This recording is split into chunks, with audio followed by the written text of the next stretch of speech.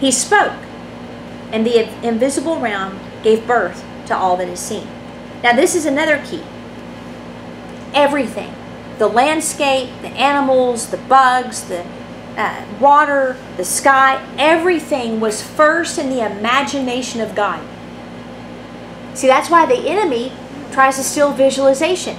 He saw all that we see now, of course better, you know, it's been kind of abused, but everything that he created, he saw first. And because he's a spirit of faith, when he spoke, there was power, dunamis power, that was behind his words. So again, that's why confessing before you believe is useless. Can you imagine if God didn't believe that when he spoke it was going to happen? We might have like crazy stuff that came out.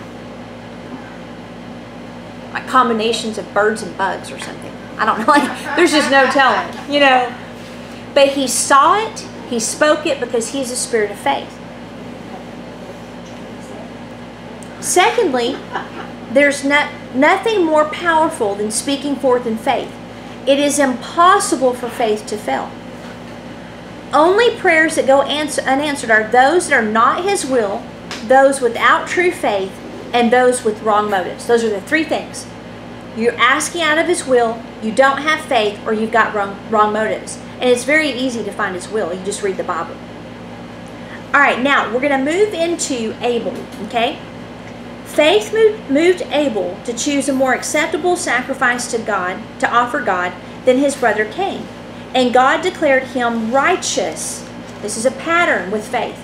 God declared him righteous because of his offering of faith.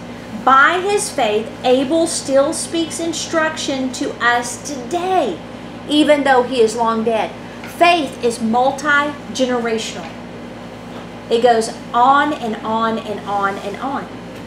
Okay, let's break this down really quick. Oh, we're going to go ahead and read about Enoch. Faith translated Enoch from this life, and he was taken up into heaven.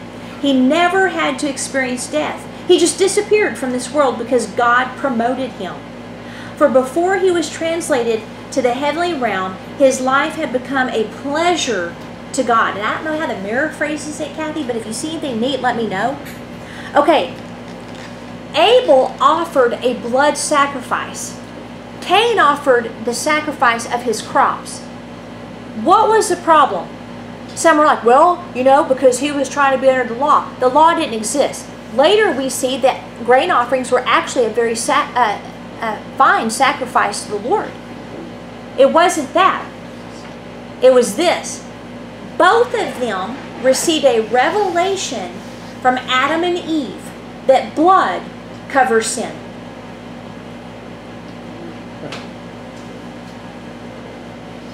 Cain refused to offer that sacrifice, so he did his own.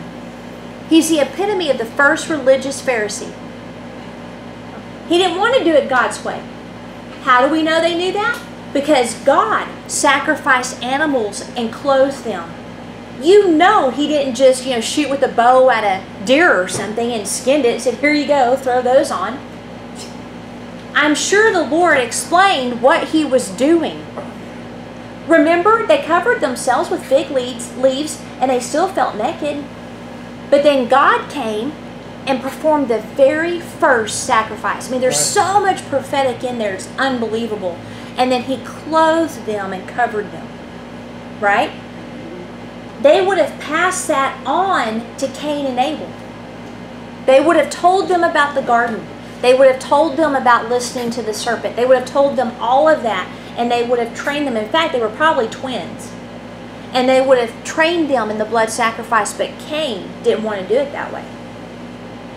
Abel took that revelation and decided he would offer him the best and the first of all of his sheep. And here's the original Hebrew and Aramaic of that incident. It says, and I love this, that when Abel offered that, which by the way, it ended up him getting murdered, but when he offered that sacrifice at great cost, okay, God sat back in heaven and looked around and said, did you guys just see that? That's how much it impacted him. Okay? Now, Enoch, this is crazy. Enoch is one of my favorite people. Enoch was snatched up to heaven because he lived by a faith that fueled his passion and strength in seeking God. He became obsessed with God. In fact, I think he's probably the closest human to Jesus before Jesus to experience, the closest to God. Now, in verse 6 it says, and without faith, living faith. Without living faith within us, it would be impossible to please God. For we come to God in faith, knowing He's number one real, and that He rewards the faith of those who give all their passion and strength into seeking Him. We need to make a place for faith to dwell. Faith should be at home in us. It should not be a struggle. Faith is based in love. Okay? So let's look at Galatians 5:6. We're almost done actually, because the rest is kind of reading a lot about Sarah. In Galatians 5:6 in the Passion Translation, it says, when you're placed into the Anointed One and joined to Him, circumcision and religious obligations benefit you nothing. All that matters now is living in the faith that is activated and brought to perfection by love. Okay, now this is interesting. It tells us a few things. Number one, faith has to be living. Number two, it has to be active. Number three, it matures. Faith grows. It strengthens. That's why I say just be honest. God isn't upset if you don't yet have faith for what you're asking for. What He would get upset with is if you continue to disbelieve Him. But why is it perfected by love? Any thoughts?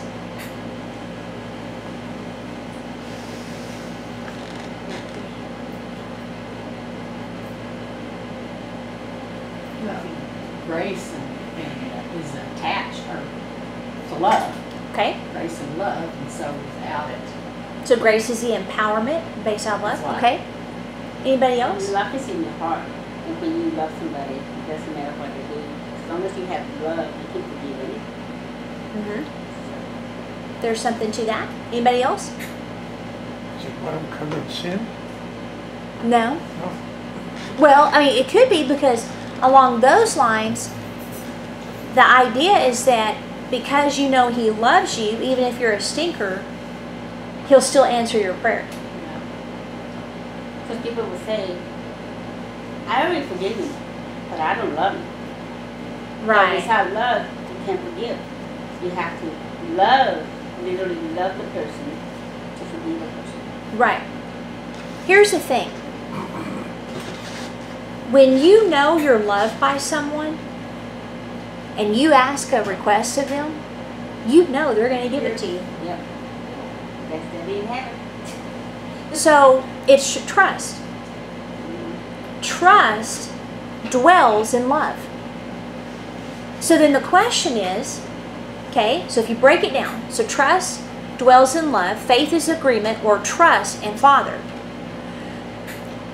When you break that down, that means that if you are having trouble believing for a specific promise in your life, there is a breakdown of trust. Because there's a breakdown of, how would you put it? A revelation of His love for you. Okay? So that's very important, because a lot of people are trying to believe a Father that they're not sure loves them unconditionally. Right? We talked about people offering sacrifices of going to church and tithing and blah, blah, to, get rid of that guilty conscience, the heart that condemns them. That's why it's so crucial. I don't care if I have just done something wrong in the Lord's eyes. All I have to do is say, I'm sorry. Hey, Father, would you mind doing this for me? That's just how it is, right? So faith is activated and brought to perfection by love. And I would just add on by knowing His love for you. Okay? Now, love here is agape. But listen to this definition. I had never heard it. To have love for someone or something based on sincere appreciation and high regard with affection. So there's thankfulness and affection there, right? This, type of love requires relationship. And with relationship comes revelation of His love for you that then activates and perfects your faith. Faith will not grow apart from love. You have to be growing in the understanding of how much He loves you. In fact, He showed me this morning. I was like, pondering, my arm and things like that. And the Lord said, you've been having a fear. Oh, I had a fear? He goes, yeah. He said, you've been having a fear that you have no health insurance. And so you're getting older. And so you may need health insurance because you're getting older. He said, so where's your trust? Is it in me or is it in health insurance? Well, obviously health insurance. Interesting. And I started looking back like, okay, as you age, your spine, it starts doing weird things. And maybe I now have, a bulging disc, and now I'm gonna have to have surgery, and all this crazy stuff goes in your head. Or what if I fall down the stairs in my slipper and I break something again? And and there's one thing to not be an idiot, and just fall downstairs. But I thought that was a very interesting thing. So, because I was pondering, how come I can literally pull a grate out of an oven at 380 degrees and not, Gigi, show him your hand. Well, it should be all totally bruised. He was turning over and slammed his hand in his metal, bed thing. Yeah. And with the thinners, it would have been covered. Like this one here, just for barely touching something. Yeah. And one over here, barely. But I mean, I went bam, and I mean it hurt. And immediately, I just started speaking that it's not, there's got to be any bruising, no pain. He pulled a Sherri. And then I wanted to look at it right then. I said, but it was pretty dark in the room. So I said, well, I'll check it in the morning. Which is probably good. Yeah. Oh, yeah. And I did check it, and when I got it, I went, look at that, we're cool. Yeah. Because it would have been, cool. You've seen it, when I get a pretty good one. I mean, It's huge, yeah. This would have been, covered the whole. Yeah. So I was pondering, how come I can do that, and yet this has been a 5-week situation, and it was fear. Oh, I'm probably gonna have to have surgery or shots. So what was I doing? I think about Gigi, how he had some neck thing and he had to have shots, and I thought about other people that had to have their spine fused. You painted a picture. Oh, I painted a picture. So then I'm like, I need to change that picture. Yeah. But it was interesting. It was very, very interesting. So what is that? That is, okay, well, there's past evidence that people had to have certain things happen. And so I was focusing on that evidence instead of the evidence that I've already collected that God is faithful and true and I've already been healed. It's a very interesting thing. But just to share, some of why do we get stuck in these loops and then we wonder why nothing is changing or why we're only having a measure. Now at the same time, because it's according to the faith you have, right? Jesus said that over and over and over. He said that over and over. You're healed according to your faith. The other side of it is sometimes healing is therapeutics, meaning in the original language, there is a process of recovery. So when I look back at when I had mono, it was a process of recovery of which God equipped me with specific secret weapons that I could then pass on to other people. But I guarantee you, if I would have had the revelation of healing that I have today, there's no way I would have been sick for a full 3 years. When God told me you're halfway there at the 1.5 year mark, I'm like, wow, okay. He wasn't saying that was His will. He was just letting me know that's where you're at. Just because He tells you something doesn't mean that's what He wants. I probably should have said, what? Another 1.5 years? No, I do not want another 1.5 years. No way. I'm going to get my faith to where we can fast track this sucker. You know what I mean? Right. Just because he speaks doesn't mean he's telling you that's what he wants. We need to ask him questions, guys. Because when we hear Holy Spirit, we think that's it. He's probably like, no, that's where you're at. How about you ask where I'm at? So that right there, if you take nothing away, that's probably very beneficial. It's like my fear isn't not having the health insurance. It's what I've been preaching about being healed. That I worry that, okay, that hasn't gone away yet. Why am I sick if I'm over here preaching? Oh. But you know, what is Oh, it yeah. looking like to them? Oh yeah, remember when we had to do healing rooms with my broken foot? Yeah. Try doing that. You know, and it's like, please pardon this huge boot that's on my foot. You know? But what was interesting, people kept, oh, I didn't even notice. Why? Because people are there about them. They need a healing. They didn't even notice my foot. But I'm the one, look. You know what I mean? And I felt this need to explain why I'm still wearing a boot. But don't let that affect your healing. So after the first two people, the Lord's like, what are you doing? What are you doing here? I'm trying to make sure that people have faith. You don't need to worry about my reputation. You're worried about your reputation. Right there. Yeah. Right in the heart. And I'm like, you're right. It's ego. He goes, yeah, don't worry about that. Just pray and they'll be healed. I'm like, okay. And that's what I did. And no one ever noticed. So it's very interesting how we are when we think that we're trying to protect God and his reputation when it can tend to be our own. So I'm not saying that's you, but it was for me. No, it is. Okay, well, there you go. That's for free, Roberta. Okay.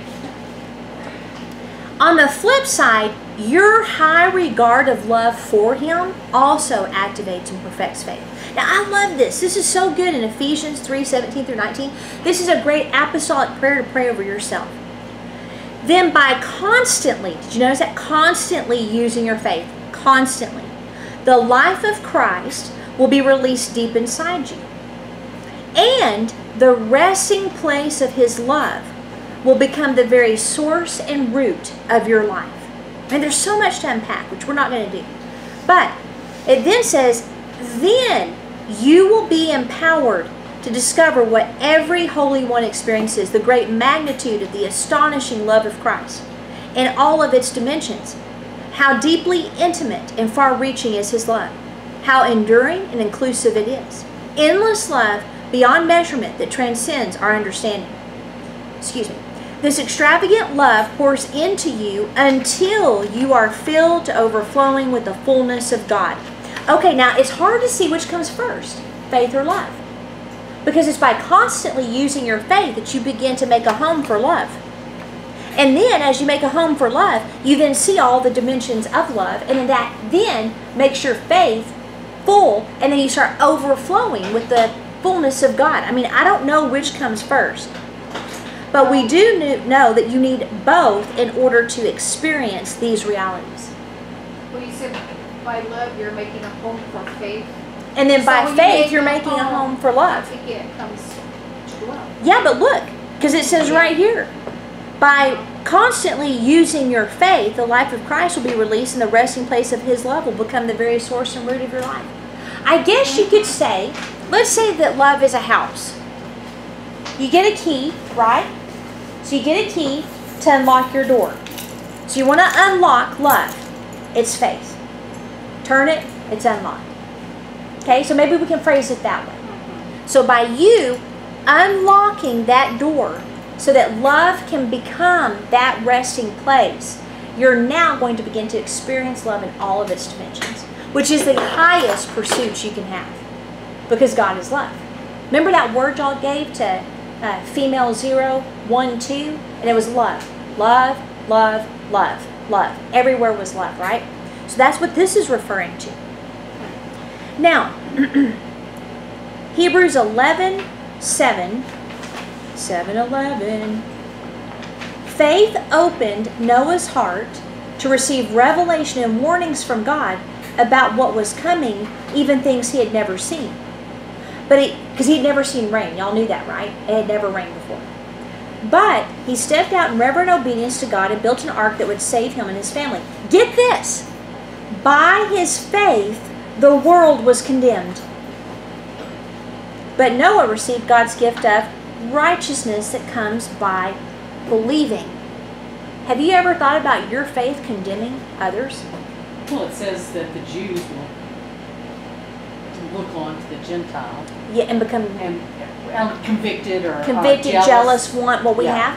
And I think that's kind of that same picture, that they're kind of convicted just because they see what about it. And not only that, faith equals results. So when you have faith and you're getting results in life, all of a sudden the blessings you receive are evidence. Okay? The favor of God is on you, but with it comes persecutions. Because people will either want what you have because you're so blessed, or they will be jealous over what you have because you're so blessed. Isn't that interesting? So it really depends on the heart of the person, but you're absolutely correct. So by his faith, the world was condemned, meaning that Noah believed the warnings and revelation from God about what was coming that spurred him to action.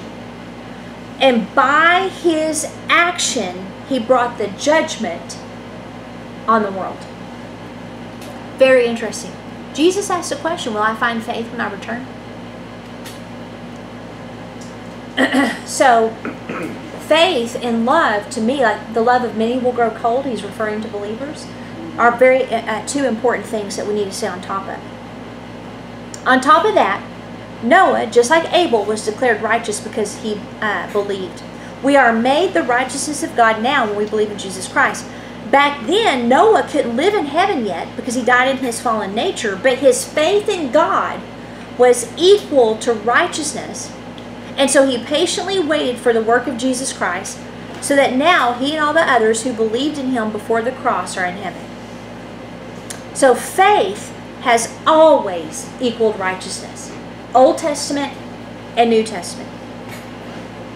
The only thing, remember, that had to be removed was the consciousness of sin. Right. That's why he had to do that.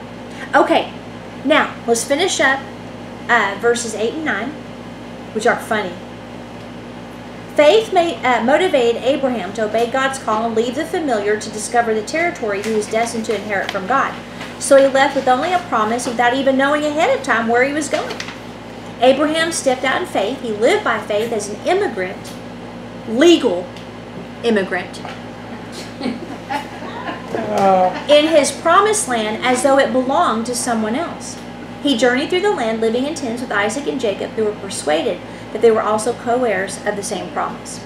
Okay, this is so cool. First of all, faith motivated Abraham to leave the familiar to discover. That needs to be someone's phrase, Dorina. Leave the familiar to discover. Yeah. Okay, so good. Leaving the familiar is uncomfortable. But Abraham had a vision. And he knew that when he arrived, he would recognize what he saw. So good. Okay? So leave the familiar to discover. And he left only with the promise. If you've never left the familiar with only a promise and you have missed out, it's the most exhilarating but also tough. Because you're going towards something you can't see tangibly. And you sometimes wonder if you even heard God correctly, or if you're even going in the right direction. So, what he'll do is he'll send you kisses from heaven to assure you that you're on the right track. If you're not getting your kisses, which by the way, kisses represent the word, symbolically. But if you're not getting your kisses, like your furniture, you know, little things like that, you might be off track. Revelation like that too. That's what I felt like this morning. Well, like with Gideon, I've been giving Gideon a bad rap this whole time. You know, maybe he had to have like 2 confirmations and angelic appearances and blah, blah, blah, visitations. And here he was already gathering I have his to go army. back and read it again because it's like, it's not Never anything saw it. that I had ever. I have to apologize to his face when I get to heaven. I'm sorry. So he'll send kisses from heaven to assure you that you're on the right track. But with faith, combined with the promise, you see what others don't. It's more real to you than the things you see with your physical eyes. And this vision infused with faith along with patience is what gets you to the goal. And that, just to go back real quick, in Hebrews 6:12 it says, don't allow your hearts to grow dull or lose your enthusiasm, but follow the example of those who fully received what God had promised because of their strong faith and patient endurance. That's a good scripture. Okay, now this is going to bless you guys, this next idea. Listen to this. I mean, I know there's probably been like bombs here and bombs there, and you're like, whoa, whoa, whoa. Because that's why I love faith so much. There's so much to it. But Abraham lived in his promised land as though it belonged to someone else. What? And then he persuaded Isaac and Jacob that they too were heirs of this same promised land. But they were living in the land as if it wasn't theirs. Wait a minute, I thought they were supposed to be living in the land as if it was theirs. Here's the thing. Have you ever lived among others that are already living in the promise that you're not yet in? See, that's the thing. It's an interesting paradox to be in. Here it is. Abraham, Isaac, and Jacob already knew that land was theirs. And yet at the time it wasn't theirs. So they're living in a land that's not theirs, although they know it's theirs. That's the paradox of times where you're in between the promise and in between the fulfillment, where it's like everybody you know is actually living in the promise that you want to have. And that season of time is to expose any offense or jealousy in your heart. Are you going to celebrate other people that are living in the promises when you're in that place of paradox? Or are you going to start getting fussy and pity parties? And, man, I wish I could have that. They're not any more spiritual than I am. Yeah, tests that you don't know about are the most dangerous. Hezekiah, he lived according to everything David did. And then in a place of prosperity and abundance, when the rulers from Babylon came, he showed them everything he possessed. The worst thing you could do, I mean, obviously Hezekiah was not a D. You never show everything you've got. You know what I mean? You hold your cards close to your vest, sir. Shows them everything. Why? Because he needed to prove to them that Israel was just as powerful and just as strong and just as prosperous as Babylon. And guess what? Isaiah said, what did you do? Well, I just showed them everything I owned. Well, because of that, they're going to come and one day take everything, and your sons will become eunuchs in their kingdom. He's like, well, as long as it doesn't happen while I'm alive. Yeah. Oh. He was being tested, and it says the Lord withdrew to see what he would do. The strongest temptation to lose your dependence on God is when you are blessed. If you can learn to hold on to that dependency when you're blessed in whatever area it is, that is the strongest place you can be in. It's real easy to depend on God when you have lack. It ain't that easy to depend on God when you have everything that you could ask for. Right? Whether it's material, spiritual, it doesn't matter. Why do people fall at the end? Because they're at a place where they feel they've arrived and they've lost their need for God. I thought it was interesting because in this 11, I just went through and marked. Faith brings our hope. Faith moved. This is the passion, how faith translated, faith opened, faith motivated, faith embraced, faith rested, faith operated, faith inspired, faith prompted, faith stirred, faith pulled down, and faith provided. I just thought that was interesting. Can you send those to us? And Yeah, maybe you're supposed to write a devotion. I don't know, but I thought that was interesting that it was like the superhero of the verse. It was because faith was doing these things. Yeah, faith is a superhero. Right. Yeah, yeah. But I had not good. noticed that before. What and all I it don't know if does. it's that way. I don't know if it's that way in the other translations, but I just got to notice, and it was like, That's good. yeah, The action faith inspires. yeah. Yeah, that's good. Can you send those to us later? Yeah. Okay. I mean, we could just talk about this all day, but I'm sure you guys would probably be like, oh my gosh. Okay. For people that live in promises, by the way, guys, for like, you know, visionaries and people that are always looking to the next thing God wants to do, you will can tend to always feel out of time. Okay? But when you see someone in front of you that they're living in the promise, just say, I'm next. That's one of the best things I learned years ago. I'm next. All right, let's finish up.